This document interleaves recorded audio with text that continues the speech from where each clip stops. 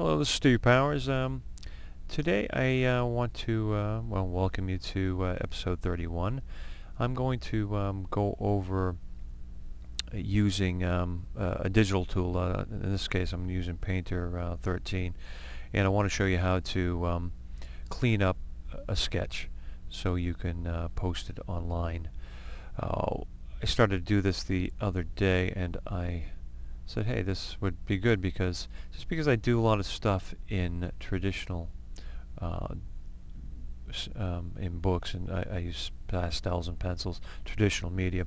Doesn't mean I don't use digital. In fact, that's how I started getting into this. I started using the digital and realized I needed to do more of that and enjoy working with pencil so much. So what we're going to do here is we're going to open up just a little caveman design sketch I did, scanned it in, and you can see how some of the areas of it are, that's where the binder was. This has already been slightly cropped. You can see I got the same over here because the pages moved a little bit. I have the date in there. I always date my stuff. I don't sign it, but I will usually afterwards, because it's a design sketch. This is a sketchbook. This is not made for prime time in the sense. I do like the little character, but there's not much of a composition. The little ground plane, some drop shadows, that's about it. And he's standing next to a rock. So just enough for the pose. But what I want to do here is I'm going to hit Control Shift, or actually Control New. I want to do a 9 by 12, 1300. Now this is going to be my canvas. Let's go back in here and hit Control All, Control Copy, go back to the new one, and you can see how this, no I don't, I'm going to get rid of that one. You can see how this is a bit smaller, quite a bit smaller. I think it's a 5 by 7 or 5 by 8, what have you. Now I'm going to move this up and over, crop what I can of that. See how much of this I can fit into a 9 by 12. Pretty decent amount of it.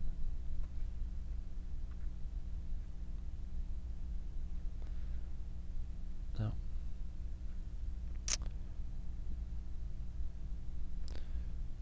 I think the editing tools are far better in Photoshop than they are in Painter. Let's go up to this here. Get out of that. But what I like about Painter so much is the real brushes. It really does have a good feel to it. So let's do that. Hit Enter. It's not a bad place for it to be. And you see how it cleans up a lot of it.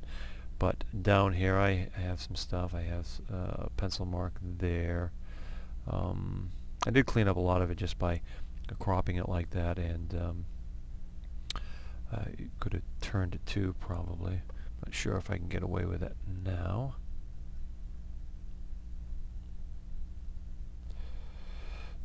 Escape. Oops. Escape here.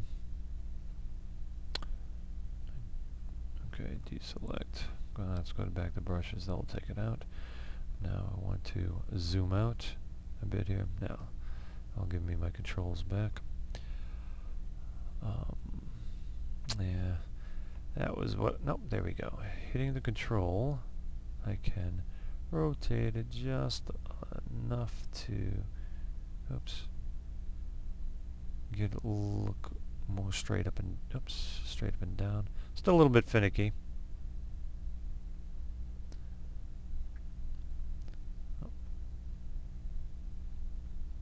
Okay. Not sure if I did much on that, 'cause I don't really want much. So again, hit Enter. It does that. Now I can zoom back in here and move it around a little bit. Now let's put a new layer in here. Use the cloning tool, and you get two choices. This is rubber stamp, and this is what it's called, but it is cloning. So go back to this. I will increase that brush just a little bit. And then we'll take that out. Let's move it around. I'm hitting the space bar to get that going. Now that wasn't much to clean up in here because I did a lot of it in the cropping. Really it is just for that. Now let's put another layer on this. I mean, if I did a lot of cleaning up, I'm definitely going to clean it up on a layer above it, because if I don't like it, I can just go back and go right back to what it was. So now let's go to the brush, and now I'm going to bring out the tablet. That was all done with a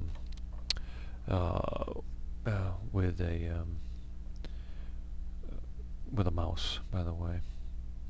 Now let's zoom. I'm going to zoom back out here, and that's hitting the Alt key. I wish it was zoom in just a little bit more controlled. Well, yeah, what have you. Now go back to brush, and I like this real brush pencil. You can use the hotkeys, or you can just go up here, bring it up, and this one you can see how I can just tilt the pencil back. Now this is why I like sketching with this. It's very nice. And but let me see. Oops. Okay. Whoops. Control Alt Delete. Now I think that brush is a little bit too big. It's hard to tell sometimes. So, oops. Yeah, probably. Let's try that.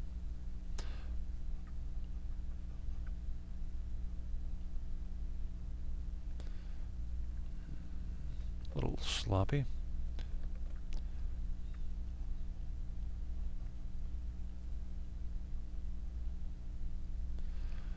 Not bad.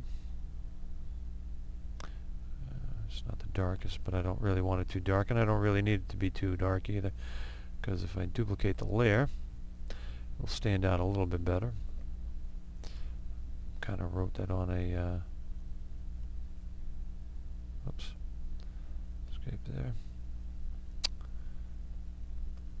Come on. Let's link these layers to, oops, select these two layers. I'm going to transform them. Oops. Again. 1, 2, there we go. Spin it just a little bit. Bring it down in here. I don't want it to overpower the sketch either with my signature. So I just, again, use that little transform tool. It is a beautiful thing. That's Control T. I've actually used this in Painter. You're allowed to set it up so the controls are very similar to Photoshop. This way you don't have to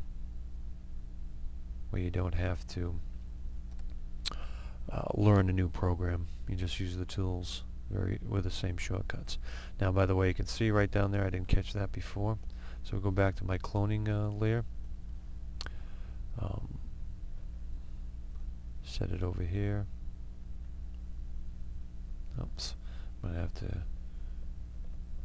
Okay, let's zoom in first. So I'll go back to my stamp brush.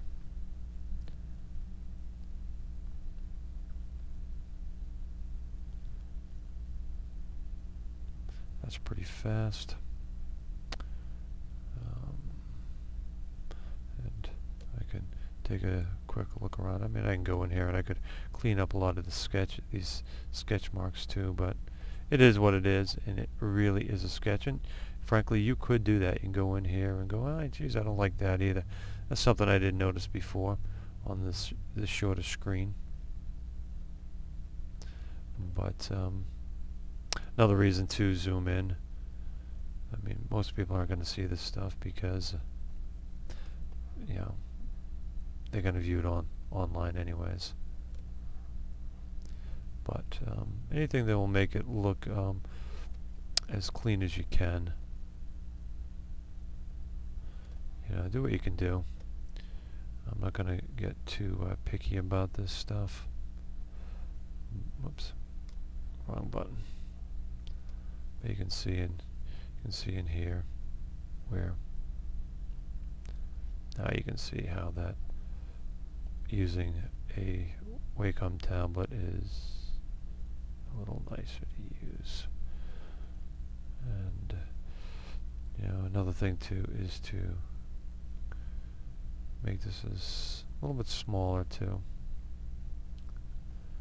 because you get a little bit more accuracy with doing it with a smaller one. You want to sneak up on too. I'm not going in here and trying to be too aggressive. But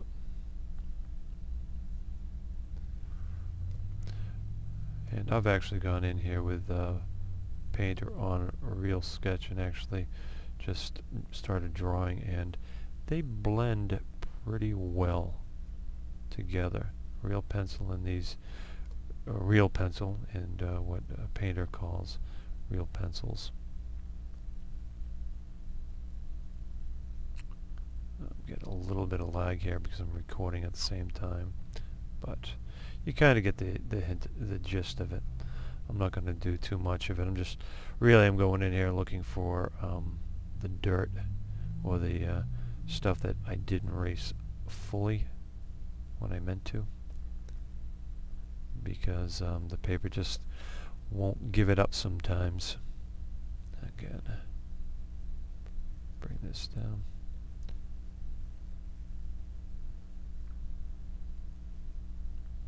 Oops. See how it was dragging across that. So you kind of have to watch where that X is going when you're using the clone. So I don't want to clean it up too much. It is a sketch. I mean, I'm not going to get crazy about it. I tend to do that because you can sit here and noodle the heck out of these things, and which is fun. Don't get me wrong, but that is not the purpose of this tutorial. I wanted to show you how to clean up your analog sketches, traditional sketches with digital tools. So bring that down here, and it would be nice to get that to center image 100%. There we go. Now I'm going to hit Control Save, and I'm going to save this out as, I guess, Caveman in charcoal, signed. And I guess I have to put down the pen while I'm trying to type. So, and hit save on that, and brings this tutorial to a conclusion. Hopefully you can do this whether it's in Painter or in Photoshop. Krita is available too, and these are all pretty much standard tools. You might even be able to do some of this in GIMP. I haven't used it in a while. I know the Wacom tablet support hasn't been there for a while, so I don't know. Might want to give it a shot. Both Krita and GIMP are free. Of course, Painter and Photoshop are not, and they're not the cheapest, but frankly they are tools that you'll use for quite a while. So you have a good day, and I'll talk to you next time. Thank you.